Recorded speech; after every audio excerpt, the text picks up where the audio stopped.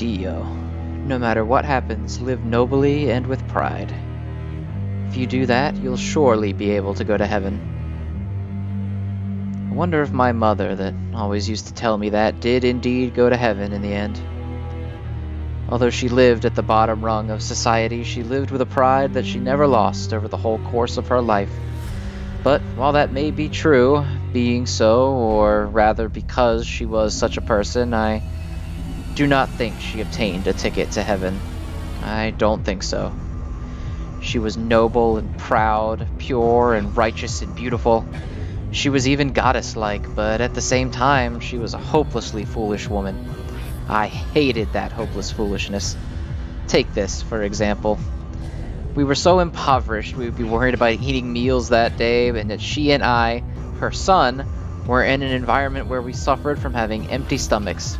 Yet, she shared the paltry sum of money she had worked to earn on hungry children or even elderly people and sometimes animals. She gave charity and blessings to weaklings like it was her duty. What's the word? Kindness? She would scatter that sort of thing freely to those around her, and what is that, if not foolish? One can't help but hate that. Her way of life, where she would put herself as well as her family second, was noble and proud, but in that bottom-rung town there was no one to assess nobility and pride. Depending on the place, like where the Joestar family lived, that sort of idyllic country town, such a character could be reasonably recognized, but in that town that was worse than a ditch, to be honest, she was a laughingstock. The children took her charity, and the elderly people all laughed at her. They roared with laughter like they were seeing a thoroughly entertaining, hilarious joke being played. And when I heard that laughter, I didn't really have much animosity to it anymore. They were absolutely right, I thought.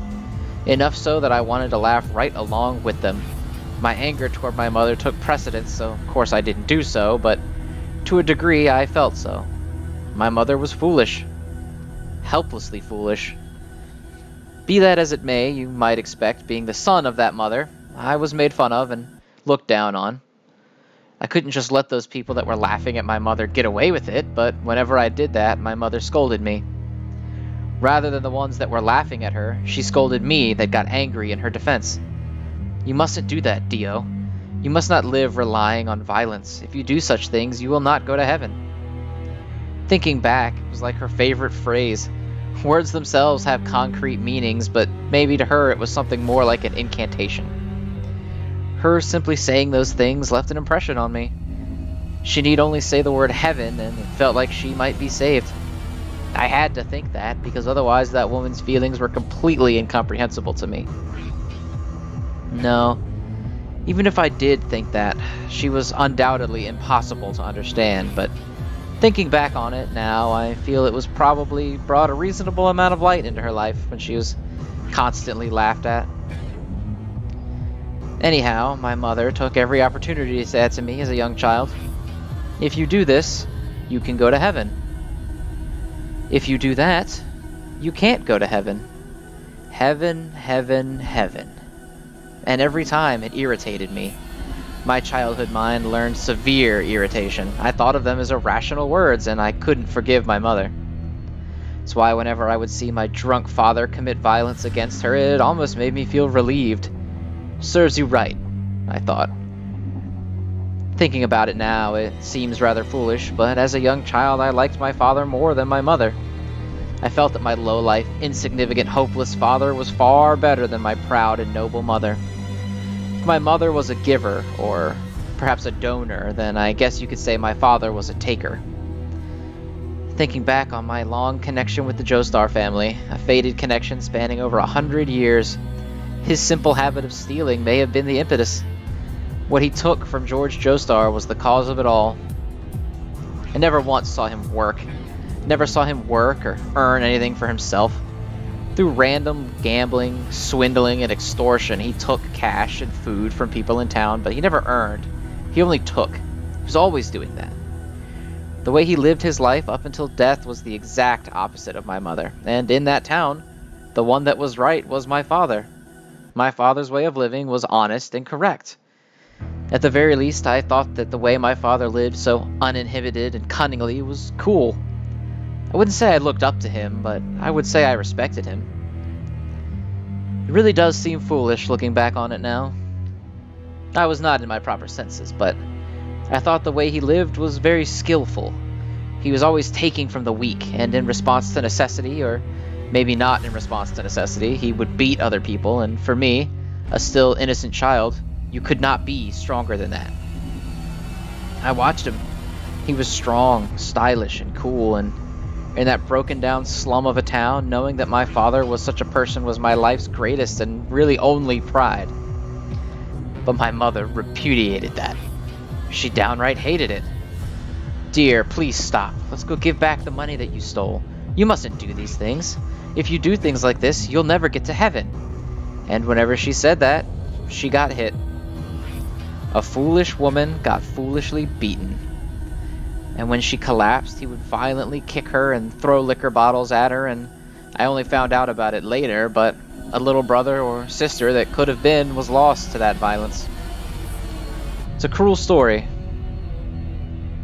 It's a cruel story, isn't it? Surely it is. But among that daily violence, she was forthright to the end. In that life at the bottom rung of society, in that terrible environment, she always talked about justice, ethics, morals. She held those dearly to her, and they served no purpose. I wish she'd have just shut up. At the very least, I wish she'd have overlooked my father's actions. If she'd just done that, she could have escaped his violence. No, when I think of my father and his drunken frenzies, you probably couldn't escape, no matter what you did. But when I was a child, in an attempt to do so, I would stay quiet or get away from him when he drank, and that at least minimized the amount of damage that I received. Even a child could figure that out, but she never did. Quite the opposite. When my father drank heavily and got drunk off of his ass, she fought him. You mustn't drink so much liquor, and the like. She would say obvious things like that. Then she would get hit, and then she would say obvious things, and then she would get hit, and then she would say obvious things. What exactly was going to come out of saying things like that? If you thought about it, it really should have been easy to figure out. Seeing her try to talk to my father, despite the fact that she did nothing to defend herself from being beaten, really couldn't be expressed as anything but humorous. It's strange, but I can't help but question it. Even if she couldn't escape the scorn, she should have been able to escape the violence, so why didn't she? Is it really as I always thought, that she was just foolish? Because she wasn't smart? Was my mother a hopeless idiot? That's wrong. 100 years have passed, and now I know that is wrong. I know the so-called outside world, and I know the next world. It's true that my mother at least had intelligence and education. Even while in poverty, where I really couldn't go to school, the one that taught me things in place of a teacher was her. It's because I had that education I was able to live with such determination later. Never once thanked her for that while she was alive, though I didn't think such an education could serve any purpose. But honestly, if it weren't for that, I doubt I could have survived at that refined Joestar home. I really never cared about my mother's bloodline, but when I investigated, I found out that she may have actually come from the upper echelons of society. If I'm allowed to say something a little prejudiced, her refinement and dignity and piety were at the very least not born out of poverty. They must have been born out of a life of luxury, but why a woman such as that would marry my father, or why she fell into this miserable town, I can't call anything but mysteries. Speaking of which, my father once told me something while drunk. Something about him eloping with my mother, and how's that for love and romance and worthless drivel like that. I dismissed it all as drunken nonsense, but I don't know whether or not it was actually true. I ignored it, as it seemed like an incredibly hard story to swallow, but I can't confirm it is true. It might not have been nonsense either. Perhaps that father of mine said something truthful, although I guess there's no way to find out now. Dio, don't blame your father. Your father's really a kind person. He just shouldn't drink. If only he'd quit drinking, I'm sure your father would work hard. Now this was nonsense. I thought. My mother always said such things to me with such a serious look on her face, and it took all I had not to cry out against her. I wanted to ask how you could possibly be that foolish. He was really a kind person. If only he stopped drinking. How or where could you look, or in what way could you try to explain it in order to think like that? All I could think was that my mother had finally lost her mind from being beaten too much. If one assumed that, one could even say they were actually a very well-matched couple, but no. No matter how you thought about it, they were incredibly mismatched. Despite that living as the life of a low-life father, my mother made it a principle to do good. She aimed at going to heaven, and that must have been tantamount to torture. Perhaps for her that was the most charitable thing she could do. Perhaps she thought that getting close to that father of mine and to remain married to him for life was a mission given to her by God, or something along those lines. It's an audacious hypothesis, and I have no basis for it, but unless I think it was something like that, I honestly can't understand it. Her life was incomprehensible. She was the laughingstock of the town, and she still tried to help him. She was beaten bloody by him, and she still tried to serve him. Every day she worked to the brink of collapse. And one day she really did collapse and passed away. I really can't understand her. In the end, I still wonder if she did get to heaven. I don't think she did. Surely she couldn't go anywhere. She had nowhere to arrive and nowhere to go back to. But there may be a way to get to heaven. At some point, I started thinking like that. I didn't think about it as a young child, and the heaven that I'm talking about may not really be the same heaven my mother was talking about. But at some point, I started thinking in such a way. When I say at some point, I'm vague about the time it occurred, it's not really because I'm unsure of when it happened. Not really. Rather, I know quite clearly and with great confidence when that moment was. It was when that witch, Enya the hag, presented me with the items the bow and the arrow, and I gained my stand, the world. To be precise, it was when my stand ability called the world awoke. The ability to control time. Like gears meshing when that ability was incredible even for me. I was convinced. No, I suppose saying convinced is going too far. I only say that because it's easier to understand that way, even if it's not really how things were. At that point, it was purely a maybe level of thought. But I thought it. I thought it. That maybe there's a way to get to heaven. I thought that. I'm saying that I started at that time and place, but looking back on it now, ever since then, I really have been searching for a way to get to heaven. For that purpose. I even thought that I was alive only for that purpose. That was my goal in life. At the very least, the 4 years I've spent on the surface after living for nearly 100 years at the bottom of the sea have all been for the sake of going to heaven. I need to see heaven. I must go to heaven.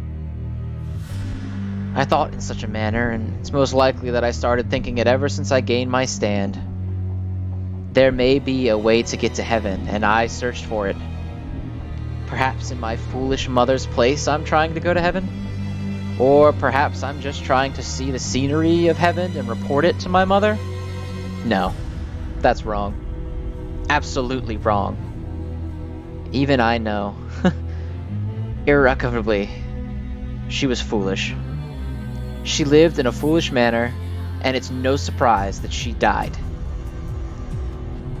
If I'm speaking about her, I could say that it was death from pushing herself too far. I could say she was beaten to death by my father, even if that wasn't it, or whatever it was. However that woman lived, it was impossible for her to have lived a long life. She died while being laughed at. She died while being beaten. And until the end, she never blamed anyone or anything. Dio, no matter what happens, live nobly and with pride.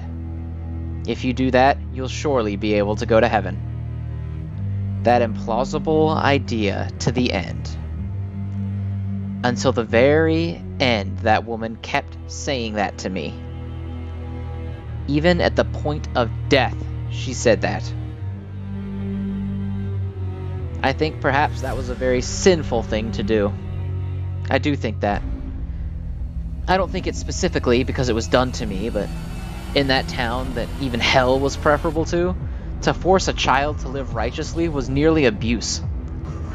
Compared to that, I do think my father was more honest. For that town, he was right. Take the things you want. Swipe that from over there.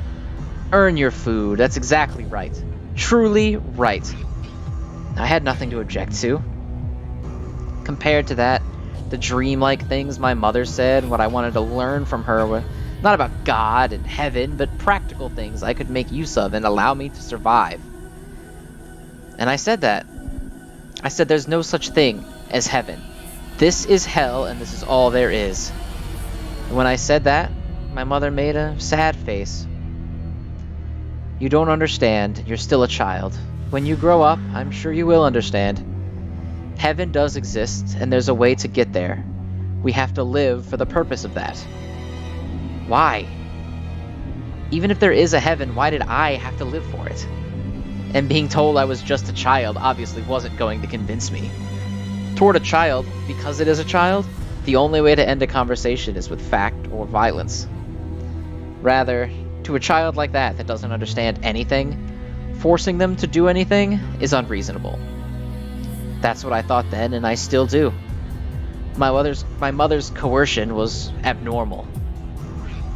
She never showed any sign of it, but I wonder if she was emotionally distressed. Living that painful life, a rock-bottom life. Maybe living that way was the only way she could maintain her sense of self. It's probable.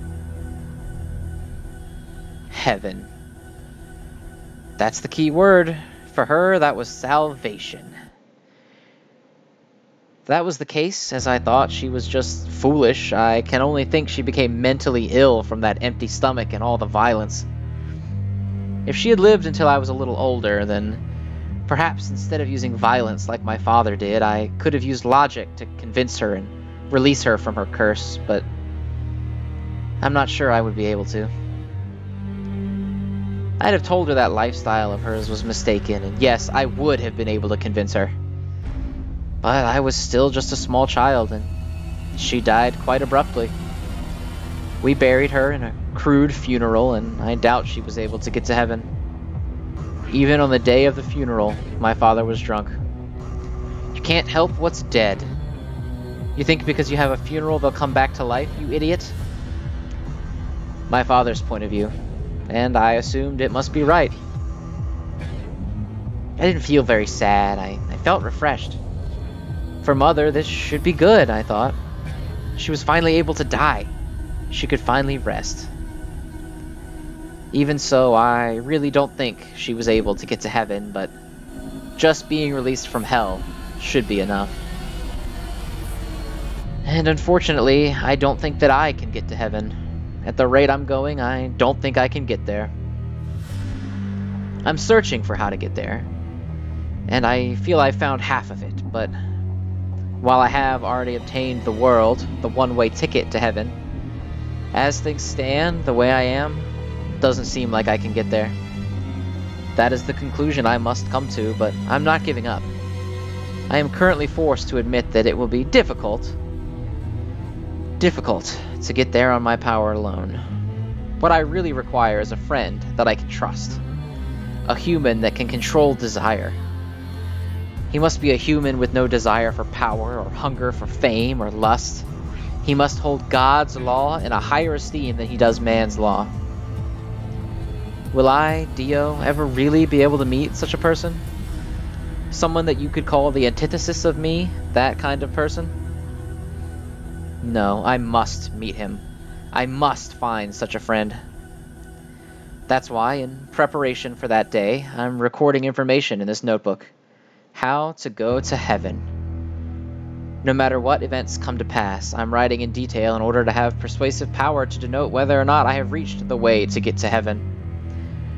Granted, leaving behind such a record is dangerous. If this notebook were to be seen, for example, by someone like my old enemy Jonathan Joestar, it would be an unsavory situation. I don't want such people to know of my goals. If he or they knew of it, they would be sure to try to prevent me from reaching it. Of course, if they do interfere, all I would need to do is find and defeat them, but currently I'm not prepared for that. I'm not completely accustomed to this body that I stole from Jonathan 100 years ago. In a single word, I suppose I am unsound. With my stand, the world, I'm fairly confident I could beat them. But be that as it may, when I consider my pride, I realize all too keenly that humiliating defeat I suffered 100 years ago. So, while recording how to go to heaven like this is exceedingly risky, it is a risk I must take. This is not something that can exist only in my head, to be something that only I understand. It's necessary for me to organize and put it into writing, so friends I have yet to meet are able to understand the method, so that even if I am gone, the method can be realized. Taking up a pen like this at all is really something I haven't done in some time. Perhaps it'll do me some good beyond organizing my thoughts. It reminds me of my days as a student back when I pretended to be Jonathan's friend. There are a great many things that I must do. I have to travel the world in order to find my yet unfound friend, and I'll have to do it all on my own two legs. Might have been 100 years ago, but this world is 100 years in the future.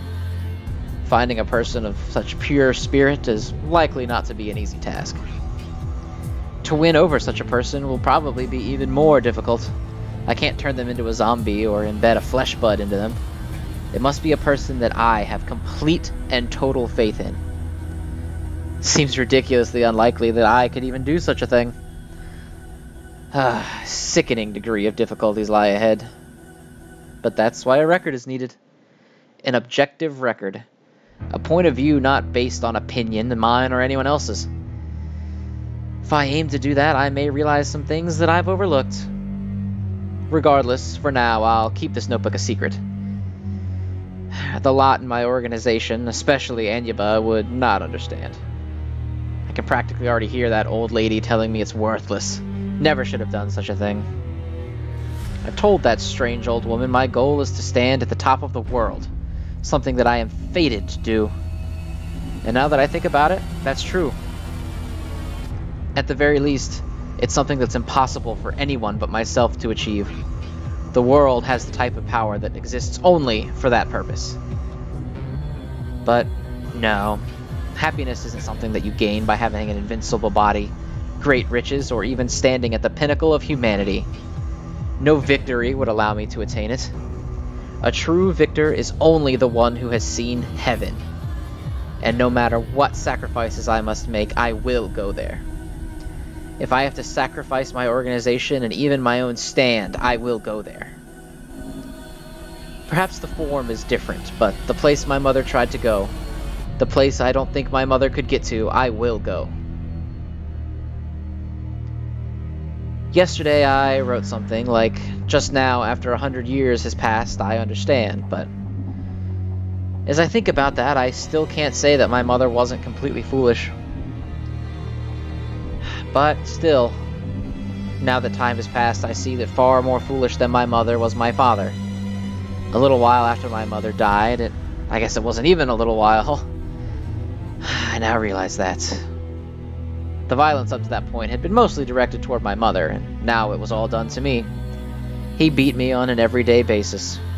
I was a child, so of course he hit me whenever I would make childlike mistakes, but even when I did something well, it felt like I rubbed him the wrong way.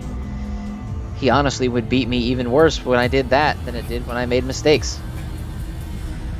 It's almost like he thought of beating a child as training for the world. I've heard people say some twisted words like, go ahead and beat your child. The child will know why. As a child back then, I didn't understand it all. In fact, eventually I soon understood. I understood there was no reason. My father was just the kind of man who tyrannized weak people in order to affirm his own dominance. My mother was foolish, true. But even if she wasn't, even if she had a personality fitting for that town, I'm sure my father would have found some other reason to terrorize her. I thought without a doubt that because my mother was mistaken and she was foolish, that's why she was beaten, but that had nothing to do with it. And what I said about how she would have minimized the damage if she stayed quiet, well, I don't think that would be the case.